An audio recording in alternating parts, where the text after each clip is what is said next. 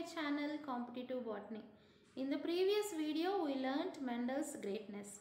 In this video we are going to discuss reasons for Mendel's success. Before going to the content, if you not yet subscribed my channel, please do subscribe. Thank you. Let's find out the reasons for Mendel's success. Gregor Johann Mendel conducted his hybridization experiments on garden pea or edible pea Pisum sativum in the monastery garden. Although similar work had already been done by contemporary botanists, but Mendel studied the inheritance of one character at a time and studied its inheritance through several generations. Later, he paid his attention to 2 or 3 characters together. This is how Mendel achieved what his predecessors could not. Let's see the exact reasons for his success.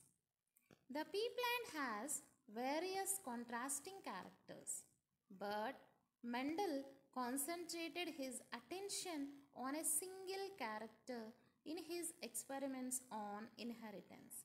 Secondly, he kept accurate pedigree records for each plant. For example, he crossed tall and dwarf pea plants to study the inheritance of one gene. And third, he counted the different kinds of plants resulting from each cross. Fourthly, he analyzed his data mathematically. He chose garden peas as a plant material for his experiments only after a careful consideration of a large number of possible plants. Mendel's experimental use of garden pea was evidently not an accident but the result of long careful thought.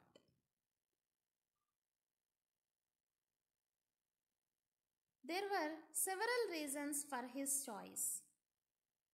The pea plant is an annual plant and easy to cultivate, so several generations can be studied within a single growing season. That means it is possible to study several generations within a short period. It has bisexual flowers and the flowers are predominantly self-pollinating. Hence, pollination could easily be controlled in this plant. The reproductive organs were enclosed within the petals, hence they were normally always self-pollinated and there was no choice for accidental hybridization. So the pea plants are homozygous due to self-pollination.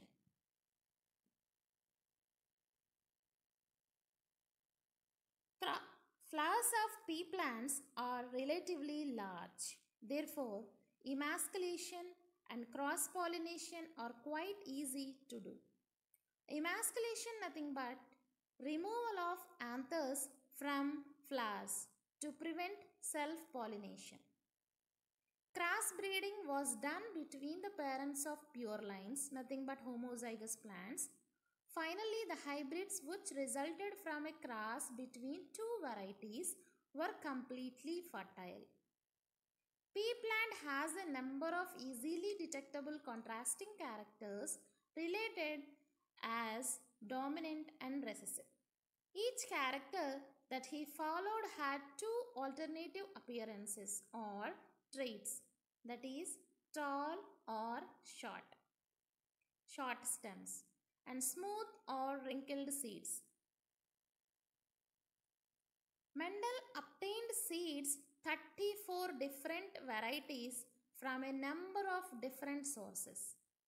From these he selected 22 varieties which he used during the course of his experiments.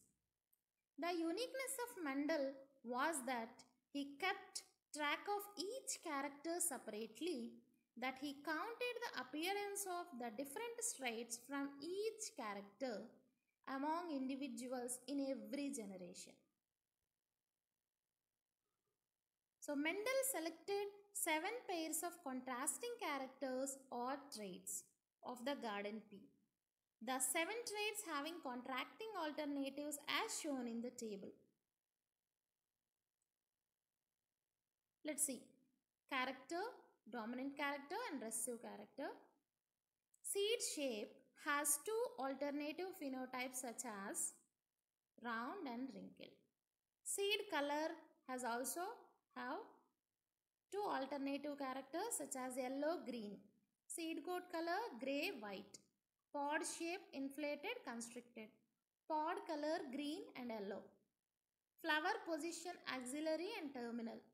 Stem length long and short.